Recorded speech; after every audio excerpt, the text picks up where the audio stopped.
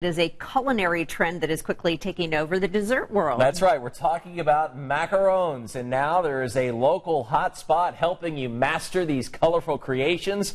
Carlos is live from Mass Ave, and these treats have become really popular across the country, and I'm glad we learned in our morning meeting how to even say it, because I called them macaroons.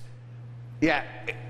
It's macarons, not macaroons. There we go. We're at the Macaron Bar on Mass Ave with Chef Nathan, who is the owner of the Macaron Bar here. And how many macarons do you think you've made over the last few years? I'm working pretty close to my millionth right now. Yeah. You've been doing this for how long now? We first opened about 5 years ago. We opened here on Mass Ave last October. So you've been here for about a year, and it's been immensely popular because not only do you guys, so you have these amazing treats. This is what a macaron looks like. And for someone who doesn't know, what is this? It's like a cookie with jelly on the inside? Yeah, chocolate ganache in the middle with 2 almond meringue cookies on the outside. And you have, how many different flavors do you have? We usually have about 14, 15 flavors every day. If I quiz you, can you name every flavor on this plate? We've got birthday cake, which is our best seller, pistachio, chocolate strawberry Earl Grey tea, and our lemon strawberry lemonade right now. I love that. And now people can actually come here and take classes. That's the reason you have this place on Mass Ave.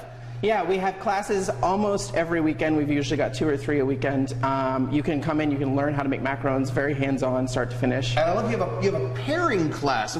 So you learn what to pair macarons with? Yeah, we have different pairings, like macarons with coffee, like pairing different varieties of coffee with different flavors of macarons. And macaron with beer. Yeah, we do one of those. So macarons basically go with everything. Beer, cheese, coffee, champagne, things like that. I love that. All right, guys, coming up later this morning, Chef Nathan is going to teach me how to make macarons for you guys back in the studio. So I'll be sitting in some of these back in the studio. Of course, they'll be made by me, so they won't look this pretty. I apologize in advance. But we're going to do this.